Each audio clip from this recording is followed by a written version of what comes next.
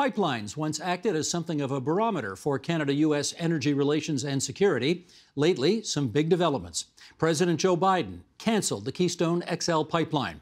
Also, a growing chorus in Michigan has raised real uncertainty around Enbridge's Line 5 pipeline, which supplies the majority of Ontario's crude oil. With us to examine the economic and political implications of those developments, we welcome, in Edmonton, Alberta, Andrew Leach, energy and environmental economist at the University of Alberta. In Calgary, Alberta, Kristen van de Biesenbos, associate professor of energy law in the University of Calgary's Faculty of Law. In Kingston, Ontario, Warren Mabey, Canada Research Chair in Renewable Energy Development and Implementation at Queen's University. And in the Davenport neighbourhood of Ontario's capital city, there's Keith Stewart. He's a senior energy strategist with Greenpeace Canada, and we're delighted to have you four on our program this evening. I think we should just start by setting the table. Kristen, why don't you go first? How would you describe the role that pipelines play in Canada's energy economy, both today and for the foreseeable future? Well, thanks, Steve. So as many of you probably are aware, Canada's major export markets are the United States and abroad. And in order to move most Canadian crude out of Western Canada, and in particular the oil sands here in Alberta, we do have to send it via rail or by pipeline. Pipeline is certainly faster and arguably safer. So that is how we get most of our product currently to the United States. And also, as we talk about Line 5 later in the program, I believe, it's also how we move most product to Eastern Canada from Western Canada as well. So both now and in the future, pipelines are important for moving Western Canadian crude to ultimate consumption markets. And it's also, the lack of pipeline capacity is also one of the reasons why prices for Western Canadian crude are a bit higher than they are for other types of crude. Andrew, what would you add to that? I think that just the relationship to development, that when you're talking about something like an oil sands project, it's a long run bet on having a market for your crude oil. So it's a 20 or 30-year bet, and transportation is not going to be the lion's share of the financial implications of that bet. But if it's a $5 to $10 a barrel difference in what you get out of the product that you produce, that's going to be material to your development decision. So there's almost a chicken and egg problem. Pipelines to some degree enable development, but you don't want to build pipelines if you're not expecting the projects to come to fill them. Sure. Warren, if I'm hearing right, I'm inferring that pipelines are still pretty hugely important to the country. What do you say? I think that they are important. Certainly, we rely heavily on the oil and gas sector for a big part of our GDP. There are many, many jobs that are associated with these projects in Alberta and other parts of the country. And as we talk about Line 5, we also rely heavily on the oil that's passing through them to fuel the economy in provinces like Ontario and Quebec. Keith, what's your view? So when we're looking into the future, I think the era of pipeline expansion, of oil sands expansion, of basically oil and gas expansion is over. I think we're moving rapidly towards peak demand. And so what we would say is any new investments in energy systems need to be in that 100% renewable, clean energy economy that's going to provide the jobs of the future. And so much of our economy is built around, we need to expand the oil and gas sector. We need to build those new pipelines to get more product to market. That's something we have to realize is no longer in the cards. And we need to look at, okay, what are the jobs of the future? It's not actually in building new pipelines. It's in fairly dealing with workers as we transition out of oil and gas into renewables. Warren, do you agree with that? Well, I certainly think that there's a transition happening, and you can see it in the decisions that have been made recently by companies like GM that are announcing a move to all-electric vehicles within the next 15 years. I mean, that's an incredibly short timeline and a massive change in the way that we're going to move around. And we're seeing it in the decisions that are being taken around new pipeline projects. I mean, we've seen Keystone XL recently canceled by the president. We've seen the discussion around Line 5 emerge. And there are other pipeline projects that I think we'll probably hear about in coming years. Well, since you mentioned Keystone, let me pick up on that because, in fact, Joe Biden, who's only been president for about a month, one of his very first orders of business was to cancel Keystone XL. And there was, of course, some pretty furious reaction about that. Here's what Chris Bloomer, who was the president and CEO of the Canadian Energy Pipeline Association, had to say about the president's decision. He said, "This revocation of the presidential permit for Keystone XL is a backward-looking decision that ignores the tremendous progress made by the transmission pipeline industry over the last decade. Our energy is safely transported on some of the world's most technologically sophisticated pipeline infrastructure. Canada's transmission pipeline companies will continue to play an important role in the energy future for Canada and the world for decades to come. Now, just before getting you folks to comment on that, I guess I should say Mr. Bloomer had agreed to join us on this program for this discussion. And then, Keith, he found out that you were going to be on the show, and he bailed on us.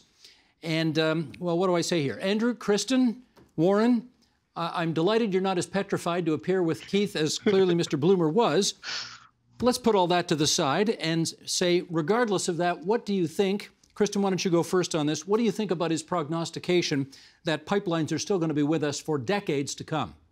Well, we certainly have quite a lot of existing pipeline infrastructure that will probably remain in place for decades. And I do think it's important to understand that the legal position of the permit for Keystone XL being issued via executive order the way that it was made the permit for Keystone XL very unique. Other pipeline permits are not issued that way.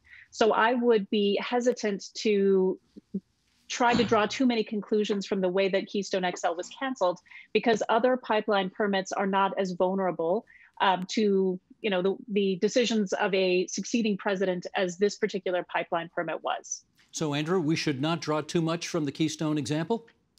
No, and that op-ed was really interesting, Chris Bloomer's op-ed, because he talked earlier in that same op-ed about having the pipeline being designed as a net zero emissions pipeline, which that never appeared in any regulatory document until about the day after Joe Biden was elected.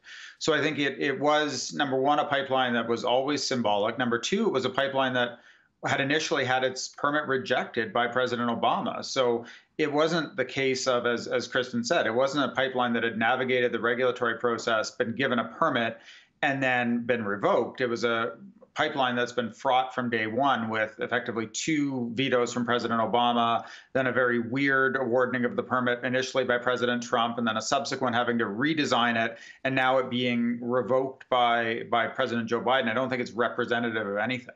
Keith, let me get your take on if a pipeline could be built that was net zero, would you be in favor of it? So I also was amazed that magically appeared the day before it was canceled in their press announcements. Saying you have a net zero pipeline, the pipeline is designed to carry oil. That's what it does. The pipeline itself doesn't emit a large amount of greenhouse gas emissions. You need the pumps to power it. So it's basically like saying, okay, if a tobacco factory said, our workers aren't allowed to smoke on site, so our product doesn't cause cancer. It's the end use of the product that is a major problem on climate change. And the key thing about pipelines, the reasons they've been so controversial is because building new pipelines is about expanding the infrastructure that, as was said earlier, is going to be around for 30, 40 years. And once it's built, people want to use it. And so you need to make the decision early on, where are you going to put your investment dollars? And so I think Keystone, it had this sort of outsized importance. It has, if you would have told me in 2009, I'd still be talking about Keystone XL pipeline in 2021, I would tell you were crazy. But it's taken on this, it's important in and of itself, but also symbolic of the broader sort of where are we headed with our energy infrastructure as a society? Are we going to take seriously the challenge of climate change and make that rapid transition to renewables, to electric vehicles, to better public transit? Or are we going to continue to sort of double down on oil and gas? And I think it's a politically very fraught question, and it's going to continue to be a conflict for a while. But it's here, I think that Biden came in and said, okay, we're headed in this way. That's the signal we're sending. It's clear, it's unambiguous, deal with it. And this is why you see Ford, who actually backed Trump on emission standards for vehicles, flipped and sort of said, okay, we're going to go electric vehicles. Well, that may have had something to do with wanting to keep jobs in Ontario in the auto industry. But be that as it may, let's clearly and unambiguously move forward here and talk about Line 5, which you've all referenced already. And I'm going to get our director, Sheldon Osmond, if he would, to bring up a map so those of you who don't know where Line 5 is, and for those of you who are watching on television, you can see it. If you are listening on podcast, I'll just describe it. It starts Enbridge Line 5 at Superior in Wisconsin and then moves east, crossing into Michigan, and there it travels across the Straits of Mackinac, where Lake Michigan meets Lake Huron, and then coming down south and east to the southern tip of Lake Huron, where Sarnia is, where it does its thing. Now, Kristen, why don't you fill us in on what the latest goings-on around Line 5 are as we speak? So one of the things to understand about Line 5 is that because Line 5 begins in Wisconsin and ends in Canada, most of Line 5 is actually permitted through state permitting processes. Unlike Canada, which if we have an interprovincial pipeline, like say Trans Mountain, you have the Canada Energy Regulator, the CER, does the permitting for the entire line. That's not how it works in the US. So in the US, you only have a federal permit issued every time a pipeline crosses a federal work, like the international border, or something like a highway or federal waters.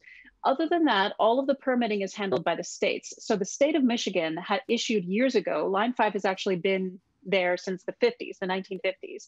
So many, many years ago, Michigan issued a permit for Line 5.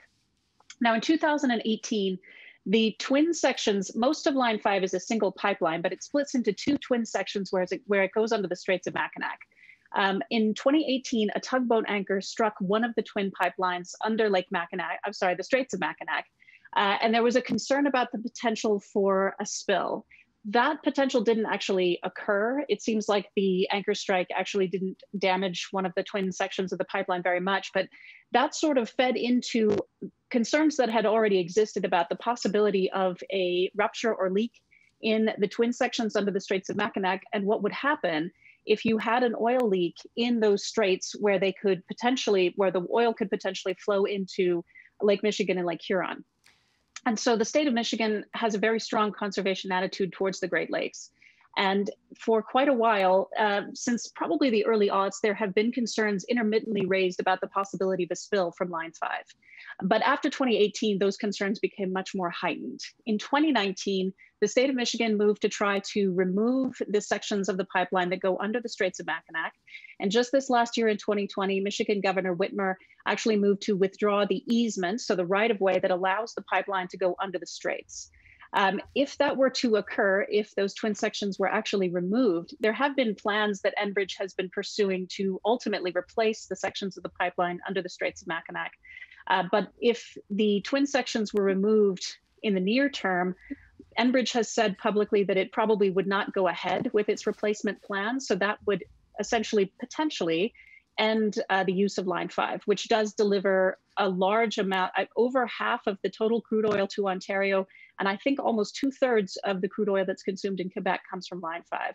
So if it were actually going to be halted by the state of Michigan, that would actually have a serious impact on Eastern Canada.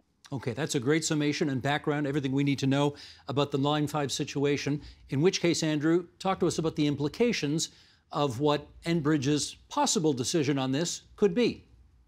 Well, as it happens, your producer was giving me grief for looking down at my desk, which happened to have the 1959 Borden Commission on Canadian Energy report sitting on it, which gives you a sense of how long we've been talking about these questions of Western Canadian oil and its role in Eastern Canadian markets. And that disconnection of, if we started to see the disruption and a near-term, very rapid disruption of crude supply into Eastern Ontario, and as far as Montreal via Line 9, Southern Ontario, and as far as Montreal via Line 9, then that puts this pipeline question into people's living rooms in a very different way, I think, than it has thus far. Right now, it's been remote. It's been about export revenues, as Kristen said.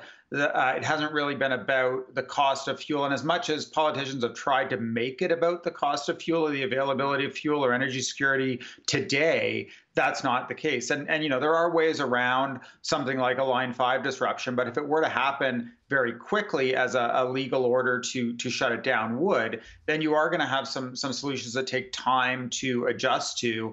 And that's going to disrupt not only the ability to process crude in Sarnia, but also potentially how much gasoline you've got in Eastern Canada until supply chains can adjust. Warren, do we have any reason to believe that this line is not safe as currently constituted? Not really. I mean, it's an old line, and there can be problems with an old line. It is a line that is extensively tested and extensively monitored. There is a plan, and we've talked about it a little bit, to actually move part of the line into a tunnel under the Straits of Mackinac so that it wouldn't be as susceptible to things like anchor strikes. So it's not exactly, impending environmental disaster the way that I think it's been painted. At the same time, there's risky parts to it. You know, the Strait of Mackinac is a risky sort of a crossing, and moving the line underground into a tunnel, which is the plan, would make a lot more sense. There's a long-term question, you know, how long do we want this pipeline to run? It's almost 70 years old now. Do we really want to be looking at another 30 years? Well, let me ask Keith that. What would you do with it, Keith? So we obviously are saying, you know, we need to phase out fossil fuels. We need a plan for that. So part of it, rather than sort of going pipeline by pipeline, it would be great if we were actually talking about how do we manage this transition. I think it's important to recognize that the opposition in Michigan has been, and actually to much of the pipelines in the U.S., has been led by Indigenous peoples who've been raising these concerns for a very long time. I mean, you can find tribal resolutions going back many years expressing concerns about this particular line. It is 70 years old. And it's also important to remember that Enbridge's name is mud in Michigan. The third largest oil spill in the terrestrial U.S. occurred in Michigan from an Enbridge pipeline. It's carrying bitumen. It caused massive damage. There was more than $1 billion to clean it up. The cleanup was never, you know, you can't really clean up some of that. The Straits of Mackinac, because of the way sort of the water moves and the sort of the pressures, is a very risky place to have that pipeline. So this is really a question of, you know, this has been known as to be a problem for a long time. Enbridge has had decades to deal with this, and so there's a certain amount of brinkmanship happening here. It's kind of a shame we don't have someone from the Energy Pipelines Association, because there are, you know, as Andrew said, you know, there are some workarounds in terms of how you have to reroute. Particularly, there's sort of other pipelines to get oil to Quebec. But we really, I mean, it really I think points to the need for a comprehensive plan to move forward on how are we going to get off of fossil fuels, how are we going to wind this down until we wind up renewables. And I actually think, you know, yesterday, Biden and Trudeau were meeting. Part of the agreement they've come to is going to be around sort of joint work on climate change and hopefully a just transition plan, a sort of plan that sort of deals fairly with workers, communities currently dependent on fossil fuels, as we create those jobs in the new economy. And so Line 5 is kind of a flashpoint right now, but it's part indicative of a much broader problem that we need to deal with as a system and not in these one-offs. Well, okay, Kristen, humor me on yet another question on one-offs here, because I do want to talk just a little bit more about Line 5 and I mean, I gather there's a lot of work for Enbridge lawyers here, right? Can you give us some of the flavor of what their legal case is here? Sure. There's a few arguments that Enbridge is advancing. One of them is that even though it's true that the federal government in the United States doesn't have comprehensive siting authority over oil pipelines, it does have comprehensive authority over safety. There is a federal agency that oversees the safety of interstate oil pipelines. And so one of Enbridge's arguments is that because Michigan's position on removing the pipeline under the Straits of Mackinac is based on environmental concerns, that those kinds of safety concerns can only be addressed by the federal government. And so if that's the reason why Michigan wants to remove the line, that concern is sort of preempted, or what we would call paramountcy, but it's called preemption in the States, that kind of concern can only be addressed by the federal government.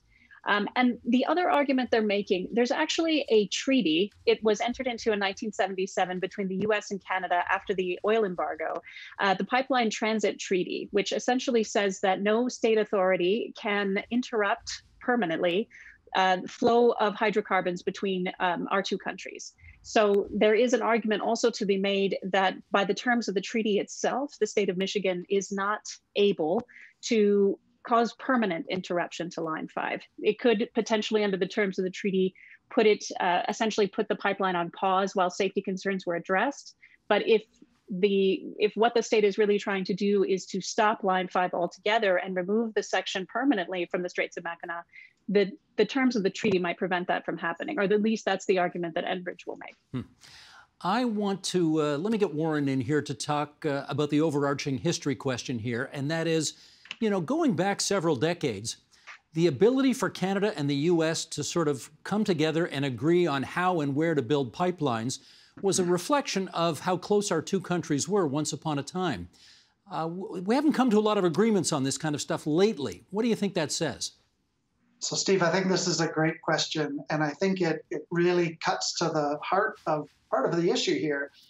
There was a time when the U.S. desperately needed Canadian oil. It was an essential part of the American energy picture. America still needs our oil, but they don't need it to the same extent. They've become much more energy independent over the last decade and a half. The explosion of shale oil and shale gas simply means that they have a lot more of their own domestic resource. And that has given the president the latitude to be able to cancel things like Keystone XL. And I think it's also emboldened a lot of the discussion about what do we do about these pipelines. There's no longer that kind of imperative around energy security. And Canada needs to be aware of that as we go into negotiations. When the Prime Minister met with the President on Tuesday, I hope that that's something that he's just considering and taking into account. Well, let's actually bring Prime Minister Trudeau into this conversation figuratively here, because he has said some things which are very supportive of trying to do something about climate change. On the other hand, he has also said some things about what countries with a lot of barrels in the ground would do with that natural resource. So let's just play this clip of him and then we'll come back and chat. Sheldon, if you would. As I said on the very first trip to the oil patch back in 2012, no country would find 173 billion barrels of oil in the ground and just leave them there.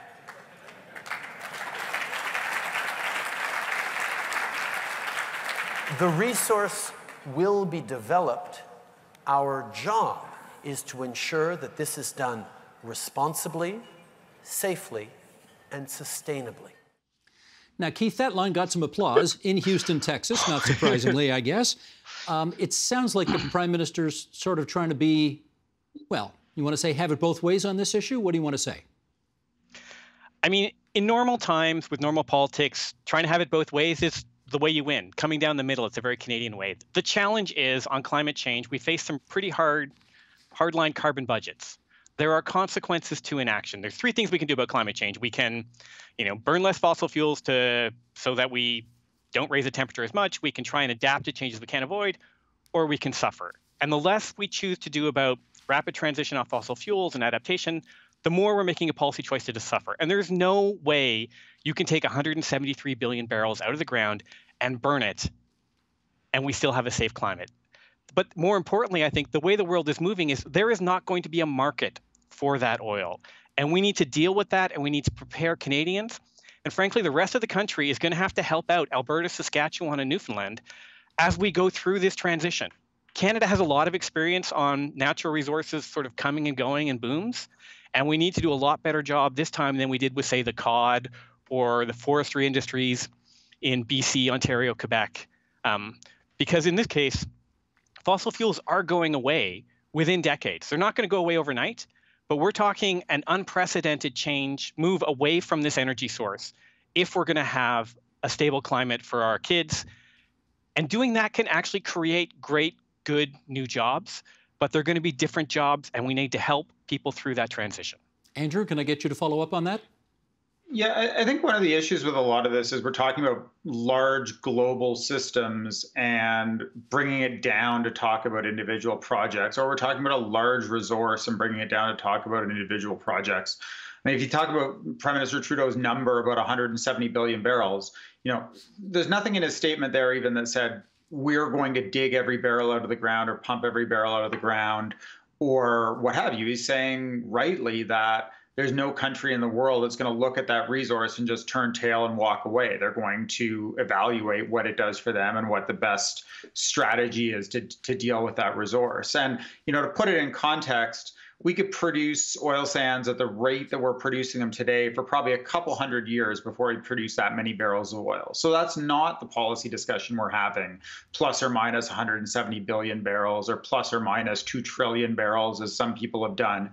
It's, it's variations around the current rate and whether we're building a few new projects or no new projects, whether we're shutting down existing ones or running the existing ones to the end of their lifespan. I think that's the kind of area where the conversation needs to take place. And it's really hard to get that conversation to a level where we're meaningfully moving the dial on global emissions. And it's not to say we shouldn't act on climate change, it's just to say that the global energy system is massive and we're burning fossil fuels, an almost mind-boggling amount of fossil fuels every day. So each individual thing necessarily looks small. That doesn't mean don't do anything about it, but it means that you know, when you're looking at those individual decisions, you can't make one project or one resource decision or one country's policy the make or break thing for action on climate change. So what I would say, though, to Keith's point is I think he's right about the transition, but I think it comes in a different way than the way he's framed it, which is it comes earlier for a province like Alberta, because the boom in Alberta wasn't one about producing oil and windfall royalty revenues. It was about producing oil sands projects. And the reason why the Alberta economy boomed, all that jobs and employment, was not just the oil money getting spent, it was the projects getting built. And so it's almost that growth rate of production that was driving the boom in Alberta, not just the production itself. And so even if, you know, we can have an argument about how much oil the world's going to use in 2030 or not going to use, but what's important to our economy in a way and to Canada is that question of the rate of change of Canadian production. And I think that we can agree that the outlook there has changed dramatically. And so the bets people were making on new projects year after year after year, that's gone away no matter what. And it's gone away because of price, it's gone away because of climate, it's gone away because of lead times, and it's disrupting a whole set of people who actually don't necessarily live that close to where the oil is produced. Well, we just got a few minutes left here, and I want to get both Warren and Kristen on this next question, which is, this sounds like a massive, for the ages, national project ahead of us. We've got to wean ourselves off fossil fuels. We've got to embrace renewables more. We've got to do something big about climate change. And we've got to help people in Saskatchewan and Alberta and Newfoundland and Labrador to make sure that they aren't crushed as a result of this transition. Warren, how in heaven's name do we realistically do all that? Well, the answer is that there's a lot of parts here. You know, we need to have worker retraining. We need to be investing in the new renewable technologies. One thing that we haven't talked about is that, you know, oil is still a resource and you can use it for things other than fuel. And one of the things that I think Canada should be looking at is, can we be using that oil for other value-added products, things that aren't contributing to the GHGs, things that are more durable. Plastics is obviously a big example. We obviously want to avoid microplastics and the problems are there. There are a lot of things that we can do, but we have a lot of smart people in this country, and I think we can make this transition. We need to develop a vision for where we want to get to. Kristen, take the last word on this, if you would. I agree. This is probably the great challenge of our times, the energy transition, and how we are going to get through this transition, being a country that has, for the past few decades, really made so much of our money off of oil and gas in particular. But one thing I would also say is that I think we're also going to see the federal government try to take more decisive and bold action on climate change. Up until the Paris Agreement, you really didn't see the Canadian government trying to do anything on this, on the issue of climate change, and really left it up to the provinces. And I think we are starting to see the federal government really testing the limits of its own jurisdiction and trying to do things that it's never tried to do before. And of course, we're seeing pushback from the provinces on that, but I don't think that we're going to see Ottawa back off. I think we're going to see them continue to try to take control over what they can take control of and try to win the buy-in of the provinces where they can. Let me sneak in another 30 seconds here, if I can, actually, for Andrew, because I do want to point out the fact that even though he's in Western Canada right now, you're an Ontario guy originally, Andrew, right? Yeah, born in Ottawa. Okay, and you've been out there, what, 15 years or so? Yeah, 2006, so we moved in the peak of the boom. Okay, maybe just finish off by telling us what we in Central Canada don't get about this story that you now get much more appreciably, given that you live out there. Well, I think it's a couple things. I think one is, remember when the manufacturing industry was in crisis in Southern Ontario, and it wasn't helpful for people to say, well, there are jobs for you in the oil sands. For some people, that was a great opportunity. For Eastern Canadians, that provided a lot of great opportunity, but it didn't necessarily move the dial for some of the communities.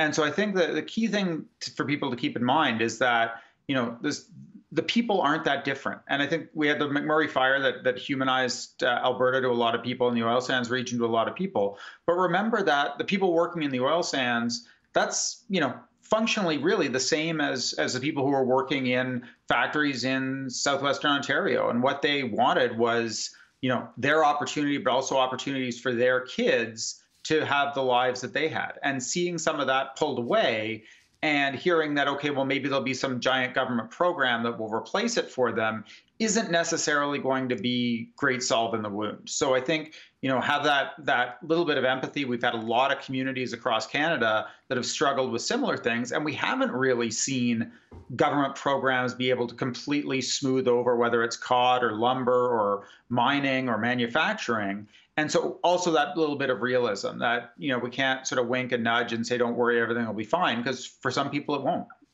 Now that truly, truly, truly is the last word. Andrew Leach, University of Alberta, Kristen van de Biesenbos, University of Calgary, Warren Mabey from Queen's University, Keith Stewart from Greenpeace Canada. It's been great having you four on TVO tonight for this discussion. Thanks so much. Thanks, all. Thank you. The Agenda with Steve Paikin is brought to you by the Chartered Professional Accountants of Ontario. CPA Ontario is a regulator, an educator, a thought leader, and an advocate. We protect the public. We advance our profession. We guide our CPAs. We are CPA Ontario. And by viewers like you. Thank you.